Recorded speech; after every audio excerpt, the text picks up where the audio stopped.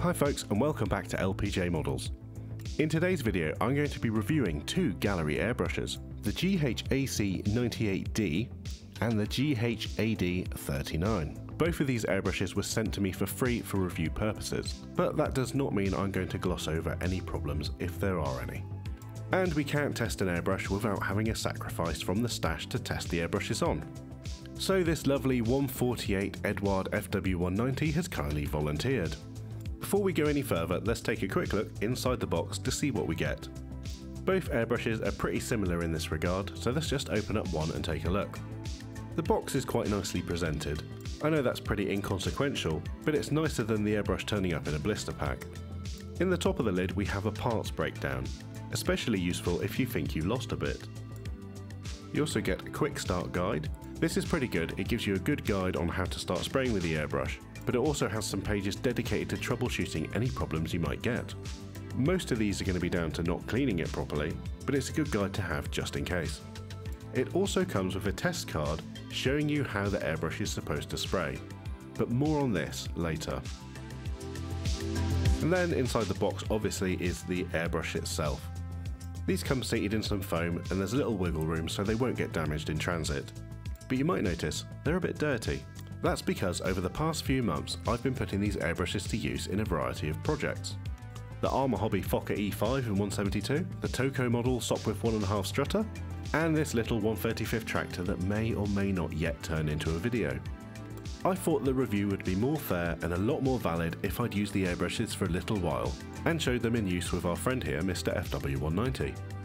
Before we go any further, I'm going to show you some of the specs of these two airbrushes.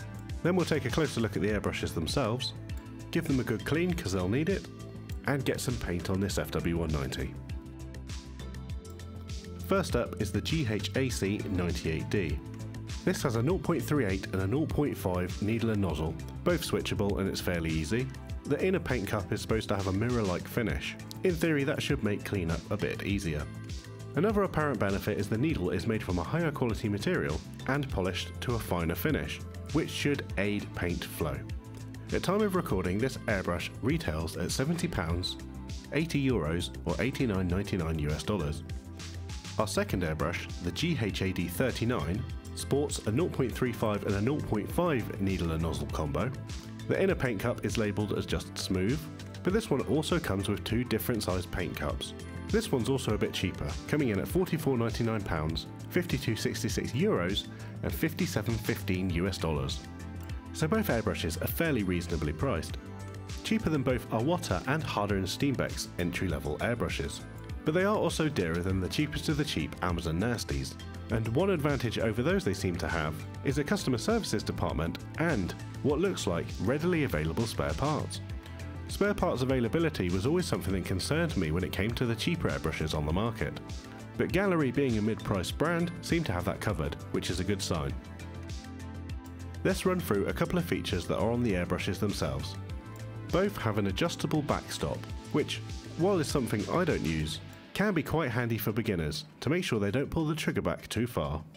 These seem to be fairly well tooled and there's no grinding or crunchiness when turning them. The trigger actions seem fairly smooth. There's a slight difference in trigger feel between the two airbrushes. I prefer the GHAD-39 a little bit more.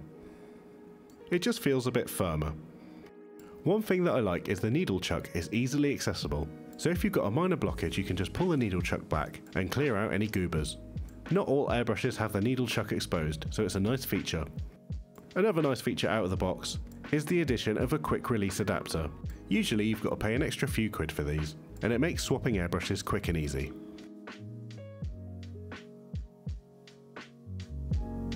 The paint cups on both airbrushes are easily removable with a screw thread. This will hopefully make cleanup a bit easier, allowing you to reach into the paint cavity with ease.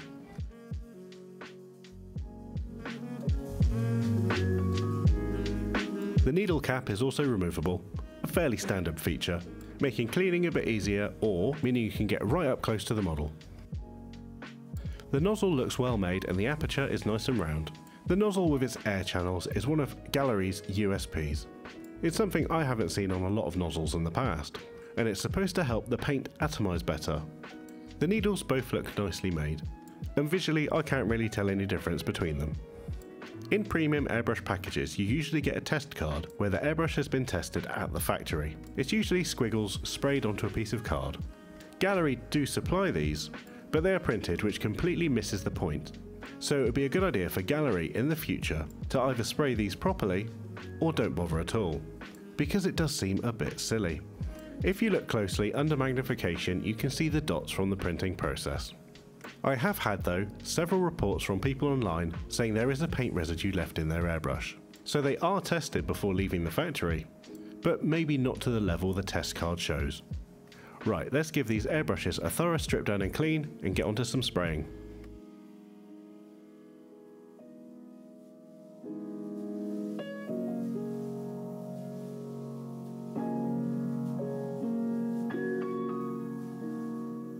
Most of the cleaning process with these airbrushes is really straightforward. They're easy to assemble and disassemble, and easy to clean. There is one caveat: the paint cups. Because of the way these are designed, there is a small area that collects paint, which can be solved with a quick swipe of a cotton bud, but it's a bit annoying if you like to change colours on the fly quickly, like I do. Cleaning done, let's do some painting. To take some of the guesswork and chance out of the paint test, I'm using a paint that I know sprays excellently without the need for thinner. And if you've seen the channel, you've probably guessed what it is: MRP. I'm going to use 2 lots of German Luftwaffe World War II colours to test the 2 airbrushes. For the GHAC-98D, I'm using Grundblau, RLM81 and RLM82. For the GHAD-39, I'm going to use late war 74, 75, 76 RLM colours. The way I'm going to structure each test is by doing a base coat, camouflage, and then mottling. So we'll start with the 98D and the Grundblau and see if the paint sprays and lays down smoothly. After a few passes, you can start to tell that the paint is going down smoothly. It does seem to atomize really nicely. You can tell that because the feathering around the edge of the main spray area is quite fine, and it's not speckly like you see on some cheaper airbrushes. Also, there doesn't seem to be any unwanted splatter when you move the trigger from open to closed. So the 98D seems pretty good for base coating.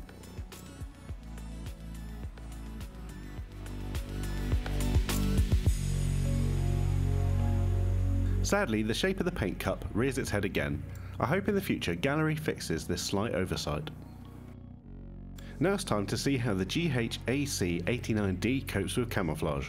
The colour I'm shooting now is brown violet. The way I achieve this is usually by drawing the outline of the shape I want to paint and then infilling. And the airbrush is handling this quite nicely.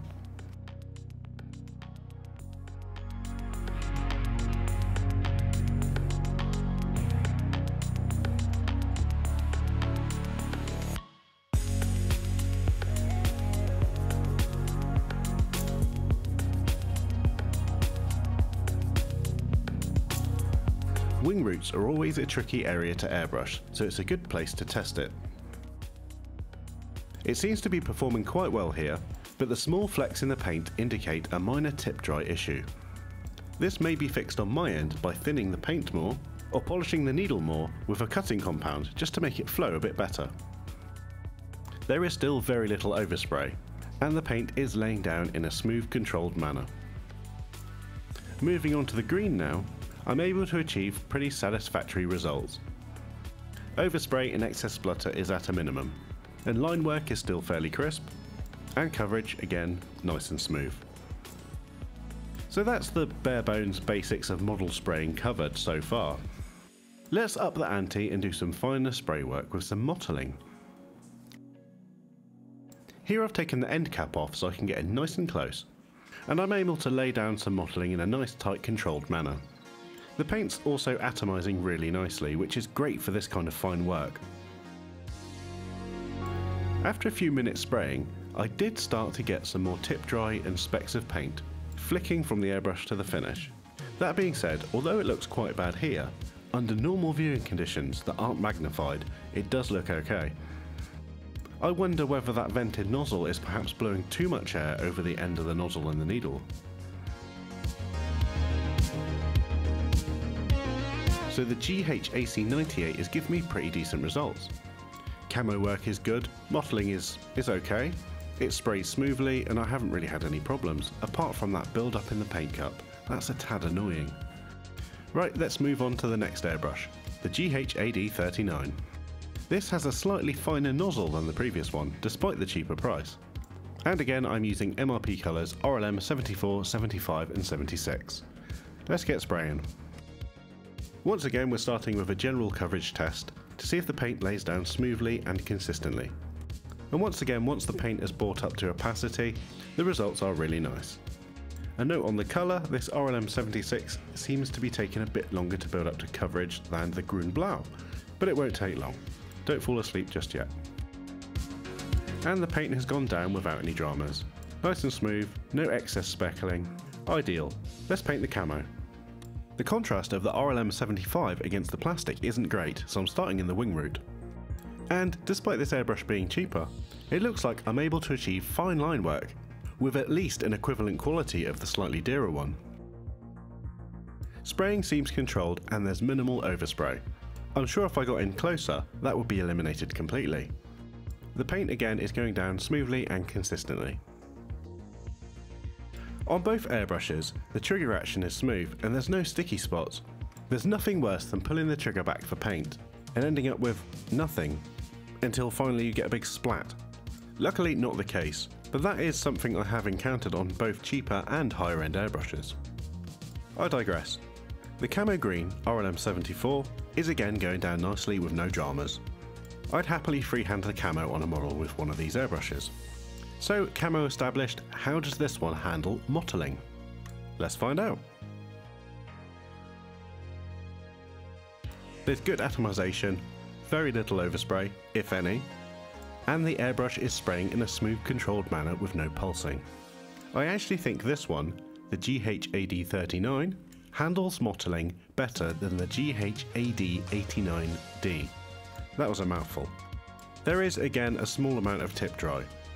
Perhaps thinning the paint further will eliminate this. Okay, with the main tests done on both airbrushes, let's move on to a summary. Gaahleri Airbrushes have been dividing the model community over the past few months. Some people are having great results and really enjoying using these airbrushes. Some people have had poor results, possibly due to quality control issues. Gaahleri have also exploded onto the model scene, and the airbrushing scene in general, with scores of YouTubers reviewing these Gaahleri airbrushes. Me included. I don't know how many of these content creators got sent airbrushes for free like I did, but I bet it's a large proportion. And one of the debates online that has come up because of this is how trustworthy are YouTube reviews? I mean, if we get our backs scratched with free stuff, we should say nice things, right? I don't believe that's the case, and I don't believe we have to. This is why I spent several months using these airbrushes to generate an honest opinion before presenting this review to you. And I like to think that I'm presenting this to you without bias, but that's for you to decide. And here's my final opinion. For the price, I think these airbrushes are pretty good. There are a few quirks and problems. The paint cups on both of these airbrushes I'd like to see refined to make them easier to clean.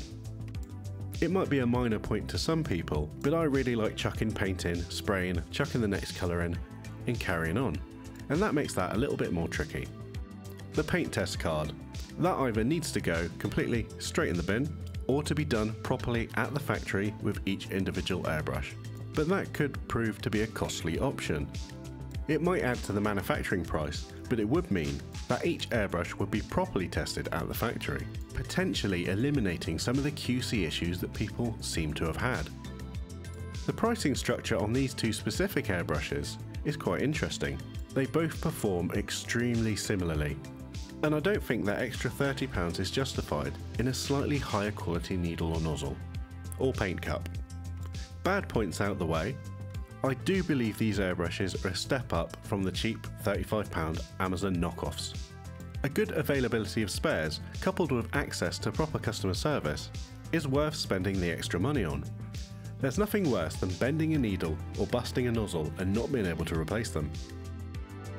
For the price point, I was pretty impressed with how the airbrushes both sprayed. The actions were smooth, and I think this camouflage came out pretty good. I think the GHAD-39 performed better than the 98D in the spray tests. The very slightly finer nozzle gave it an advantage whilst doing finer work, and it's £30 cheaper. So if you're considering one of these two airbrushes, go for that one, the GHAD-39. It's the day after compiling the review that you've just seen. I needed to paint a vehicle in full camo for an upcoming demo. So I reprimed and resprayed the FW190 using the GHAD-39. I thinned my paints a little bit more and squeezed out as much as I could out of the airbrush to show you what you could get with a time and effort paint job as opposed to a demo paint job. With thinner paints, I was able to achieve much smoother and finer mottling, and a result that I'm pretty pleased with. It doesn't quite have the finesse of spray as my Harder and Steenbeck with a 0.15 needle and nozzle combo, but it's pretty good, and not everybody is as fussy as I am. And at the end of the day, I'm going to use these for my builds in the future. Maybe not for the crazy detail work, but they can handle a good chunk of it. And with that, my airbrushes are back to being absolutely filthy and I love it. I want to say a huge thanks to my patrons for supporting my work. Your support is much appreciated, thank you. And I'd also like to thank Gaahleri for sending these airbrushes out for review. And I'm James from LPJ Models. I hope you enjoyed my review. I'll see you in the next one.